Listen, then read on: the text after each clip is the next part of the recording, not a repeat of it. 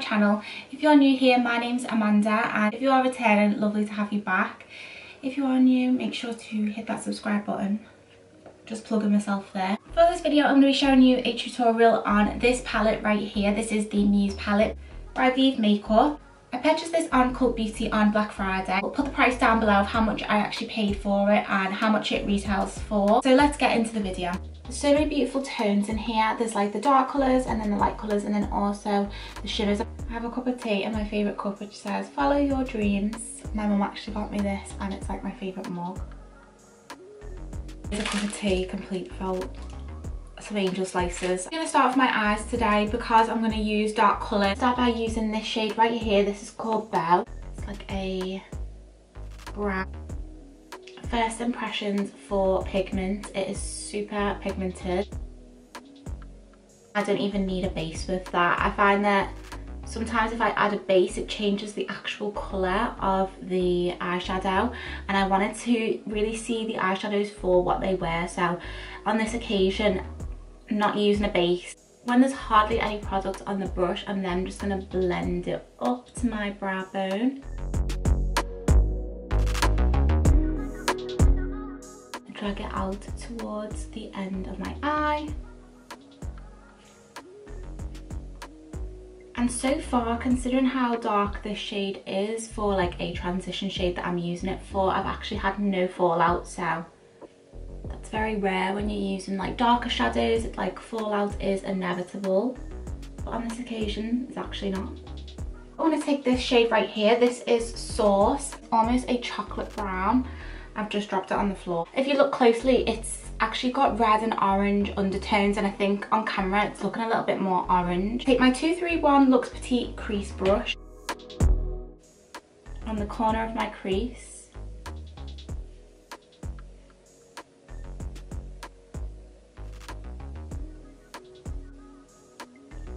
So that shade is an absolutely gorgeous shade. That is a shade that I would probably use day to day.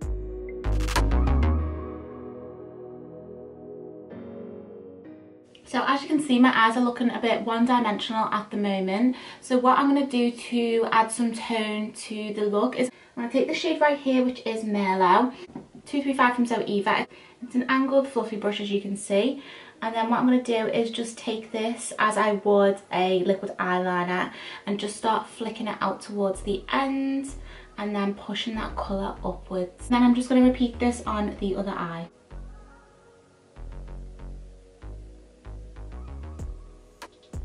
So use as many colours as possible in this look. So what I'm going to do next is take this shade here, which is Velvet. This is just a tiny brush.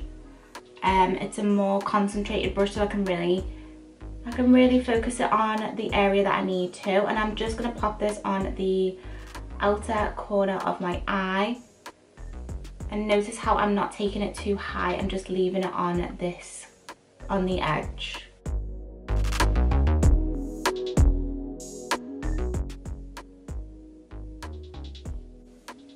I find that using a more precise brush like this enables you to place the colour on exactly where you want it to with minimal effort.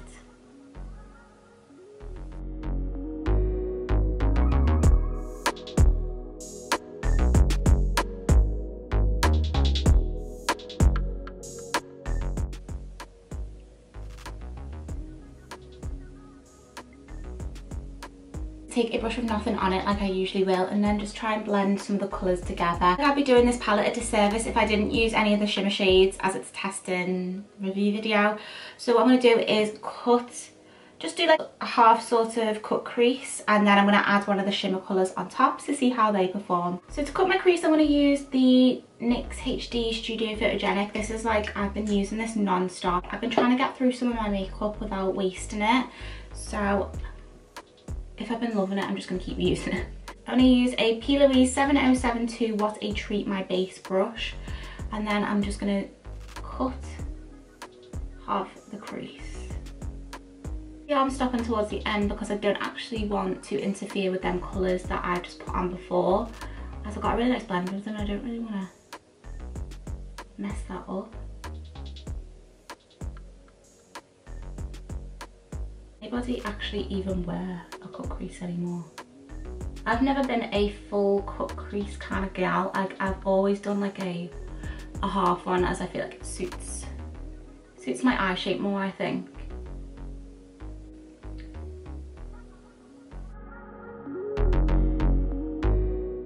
What I'm gonna do is take Regal, which is this shade right here. It's a deep glittery purple, and this is such a lovely shimmer shade. I'm gonna just take my ring finger as usual, and then I'm just gonna tap over. Oh my god, that's so nice. Oh my god.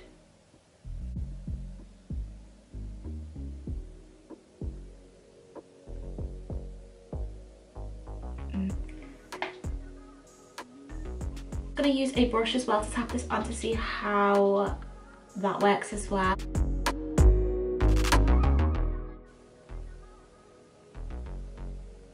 If you like to dip your brush in setting spray, that's completely fine as well. Oh my word, Miss Genevieve of Vieve Muse, you've killed it. Look how stunning they are.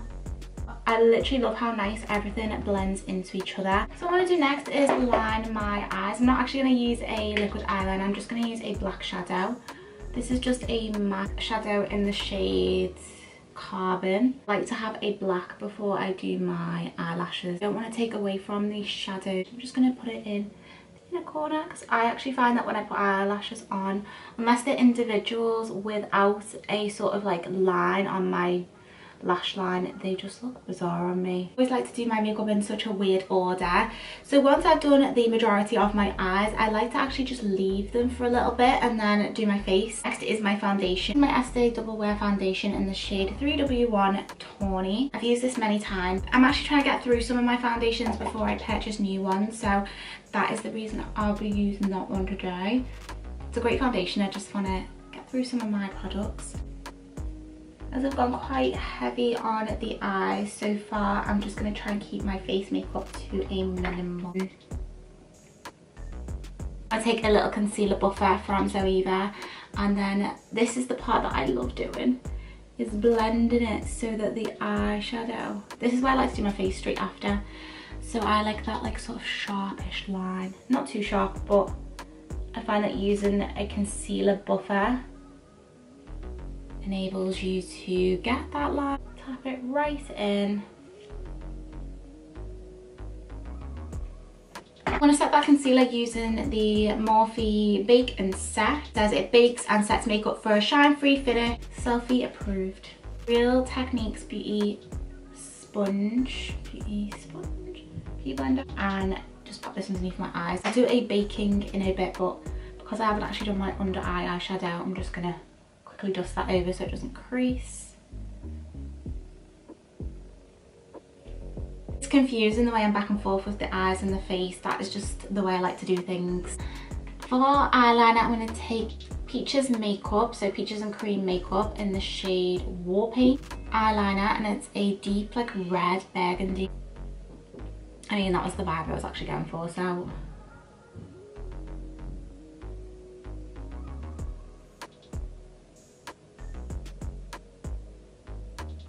really nice. So stunning. Love that. More like little dot pencil brush, PC07, Peaches and Cream, and then I'm going to take the shade Love. It's like a pinky shade, like me getting my money's worth. Pop this underneath my eyes just to finish the eye look off.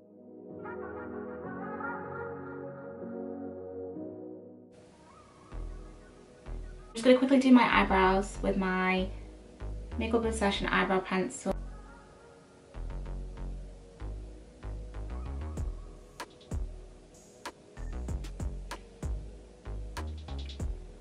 So to finish the eyes, I'm going to use mascara and lashes. For mascara, I'm going to take my Power Lash Volume Mascara from Revolution. Not loads, just a little bit. Take my time on my bottom lashes as I like them to really stand out. For lashes, I'm going to use the Dainty Prima Lash.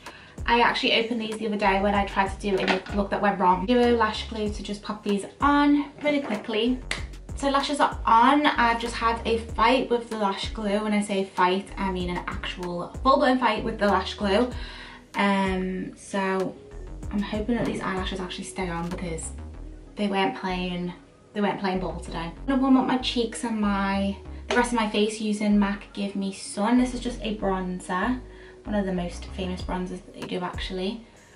And I'm gonna use this instead of using a blush today because I've gone quite heavy on the eyes. I'm just going to use this bronzer and sort of tap it in the places where I would usually do my blush. I didn't fully finish baking my face before. I'm just gonna do my forehead, underneath where I've just put bronzer, and on my nose and on my chin.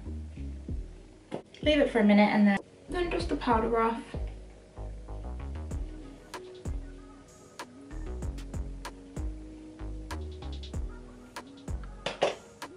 Keep my lips neutral and use the MAC Spice lip liner to complete this look.